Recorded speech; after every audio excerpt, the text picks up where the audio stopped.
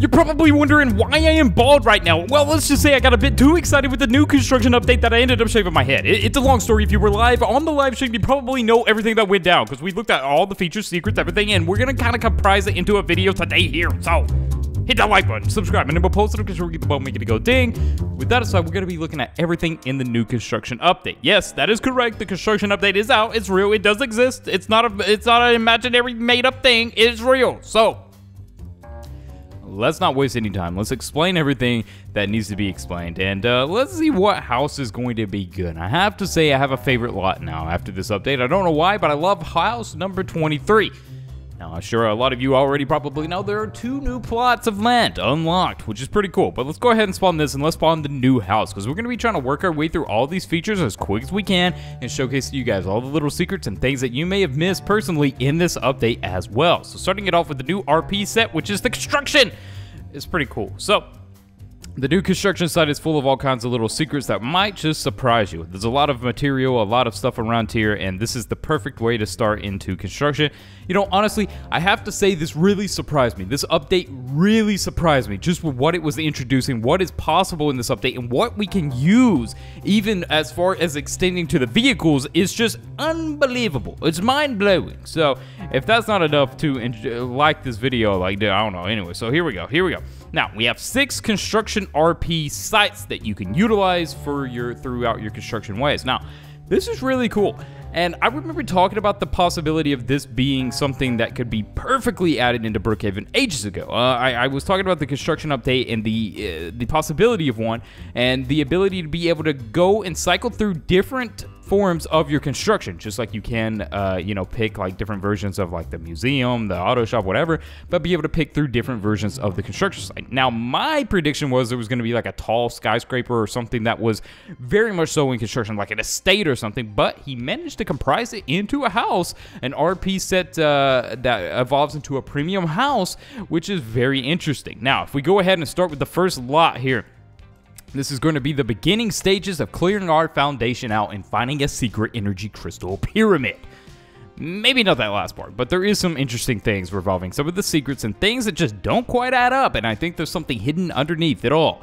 So if we scroll down to the vehicle interface, we're going to see 2 new additions not far from the tractor. That is the excavator and the bulldozer. Now, why there wasn't like a mixer truck, what are those? A cement, you can mix cement and stuff in them, and a few other very valuable and essential pieces to construction. Why they're not there, I'm not exactly sure, but yeah, so this is the excavator, fully functionable and does work on the construction site. Nowhere else, but it does work on the construction site. So if you come out here, you can be like, oh my god, I want to dig this random piece of dirt. And it doesn't do anything. But if you come over to your construction site, it does do something. So let's come over here, let's dig this, and you will see clearly, oh my god, dude, we did something. We put a dent in it, didn't we? Okay, so here we go. We're gonna put this here, dig this. Whew, this is so cool, right? So yeah, you could do that, and you could dig the construction site all up and clear it out. And that's the excavator, one of my personal favorites, if I do say so myself. Now, here is the bulldozer. So this is pretty cool too. So if we come here, we can start just kind of look at this, dude. This thing cleans it quick, dude. This thing is no joke. This thing just pushes all that debris out of there like it's nothing. Look at that. Let's just get all this going. Let's get a clean strip going down here. Holy moly, dude. Look at this. We're cleaning it out. It's easy. Don't mess with this, dude. Now, you can't get these little end pieces for some reason, but this site can be fully cleared out with any of the 2 vehicles, or you can use both of them. We had like 1,000 people working on the construction site on the live stream, as you would expect. But yeah, so we can literally sit here and do this for the whole construction site. Now, I'm not going to do that because that would just take extra time in the video, and there's nothing hidden in there. So, sadly, that's the case. Let me change my time to this and that. Okay, so, yeah, sadly, there's nothing hidden under here. I thought maybe I was going to feel like Mr. Brookhaven for the first time, and I was going to be able to find some energy crystals in here that were going to blow me away. I think it was a perfect opportunity to add a little secret something like that, but yeah, nope, very much not so. You can clear it out, and it looks like a clear land ready to put the foundation in, which will bring us to our next point, which is the under construction number 2. So this is the second part of the build, slowly getting the foundation down, everything configured. This is where that is. And now the crane's also introduced, the gigantic crane, dude. You don't need a crane to build a house. You don't need that, Wolfpack, but I'll take it because we've been talking about a crane for like ever. And I love cranes, and it can assist. So as you can tell, we can take some of the pieces off of the semi-truck, use it to put it where we need it, and make the building process, yes, maybe possibly easier. So right here we have the porta potties as well, which is a place you can poop when you're on the construction site. This has poop in the toilet. There's like tons of poop in the toilet on these. I don't know why that feature in addition was necessary. But yeah, that's a little secret Easter egg, I guess. You can find a ton of poop in the porta potty, which is not surprising, really. But yeah, so we got the crane here. Now, what crane maneuvers can we kind of go through? Well, you can also, don't forget, you can turn these lights on and off. These are new props that got introduced. You can place these throughout the map as well. We got 8 new props in total. We'll kind of go over those in a little bit. But yeah, so this is the crane. If we go all the way to the top, the tippity top, we will be able to get into the little driver's seat here. And we can move the crane around. We can also change what we're holding on the crane by zooming in and pressing this button. You can see now it changed to that pipe.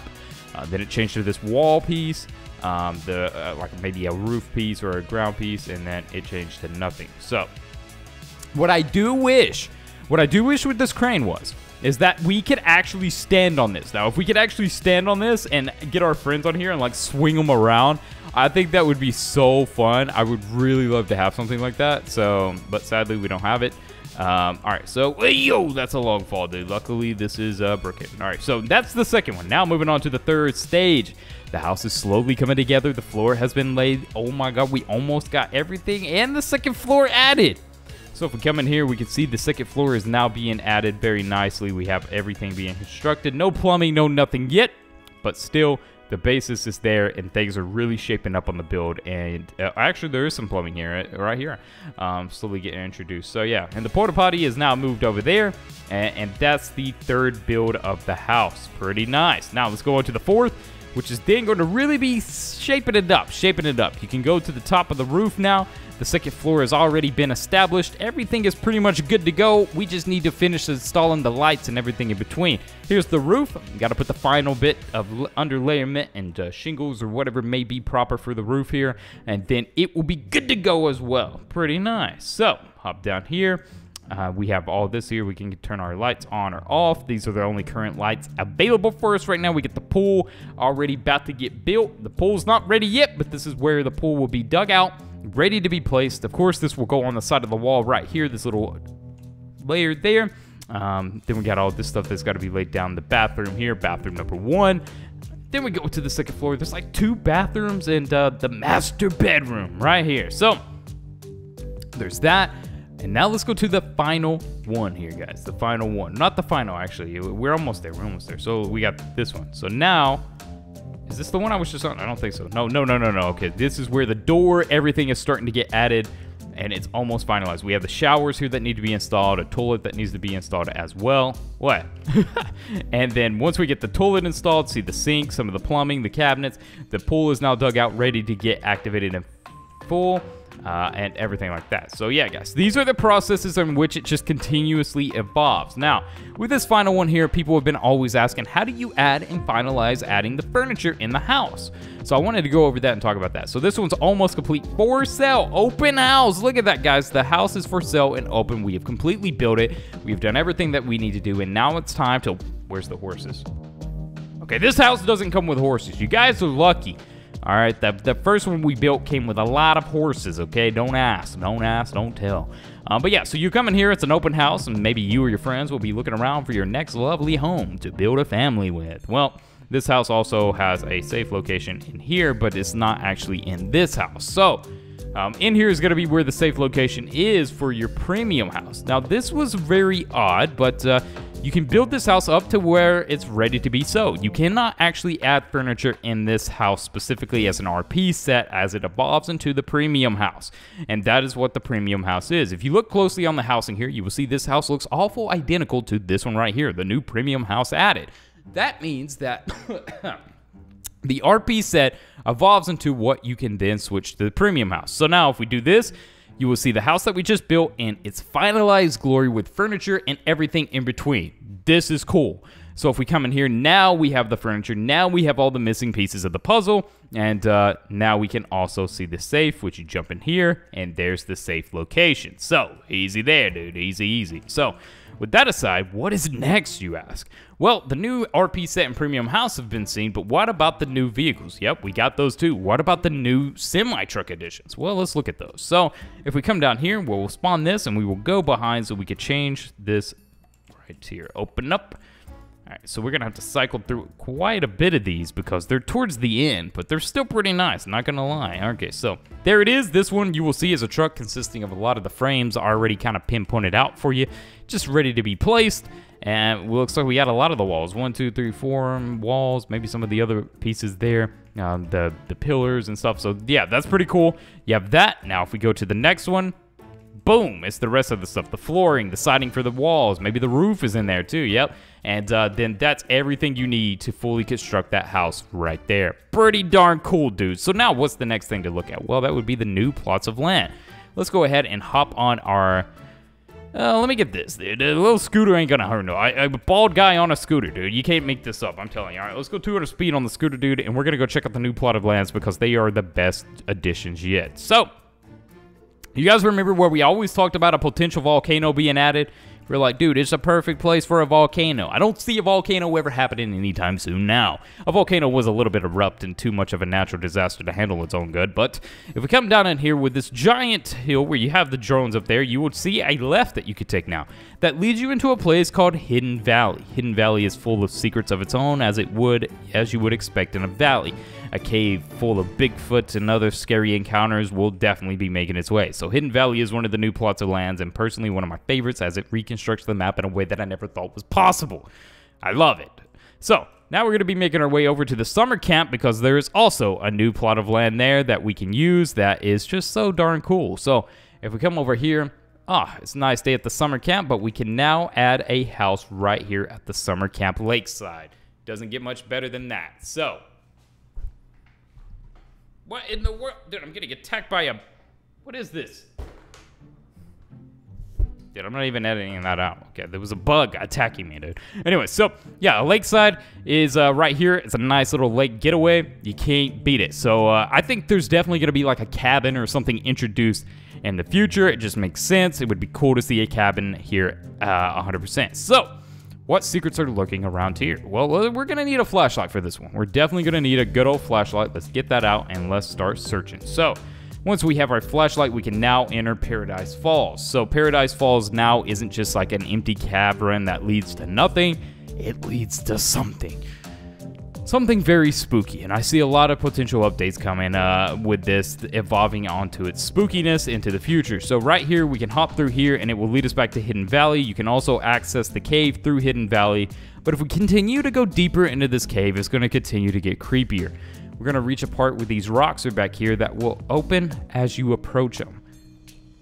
Odd as it is, there's a slight source of light coming in from somewhere, but there's nothing in here. Why does that rock open by itself? Why is it there? And what could be the reason behind this little hidden cave?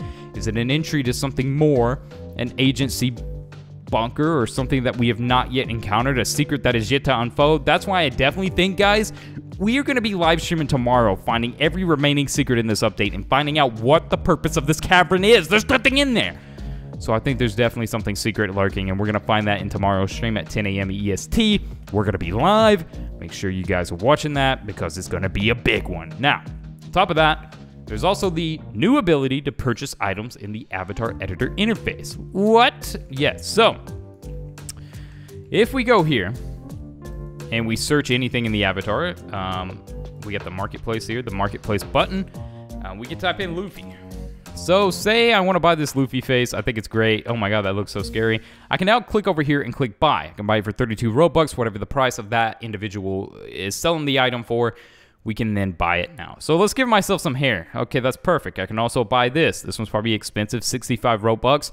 There you have it. So while I can use these in the avatar editor marketplace for free inside of Brookhaven, I can't take it outside of Brookhaven for my character. So say if I buy that hair and I really like it and I want to take it across other experiences, I wouldn't be able to do that unless I do purchase it here, which I can now do through Brookhaven.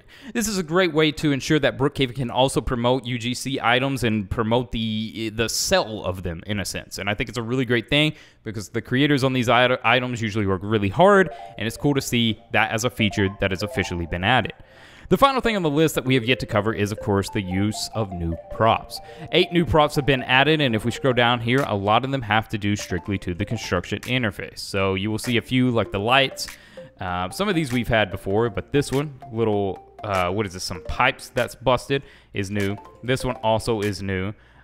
So there's a couple new ones here scattered throughout. You guys know how incredibly hard it is to find, specifically when it comes to the these look new as well, new signs that you can add. But you guys know how incredibly hard it is to see and find the new props when they do get introduced because they're hidden most of the time. But yeah, there's the 8 new props, and that's pretty much the basic rundown of this update. Of course, we got a lot more to deep dive into, which we will tomorrow. Of course, like I said, we're going to be trying our best to live stream tomorrow as well, looking over some of the secrets and things that we missed. So yeah, with that aside, love you guys so much. We'll see you all in the next one.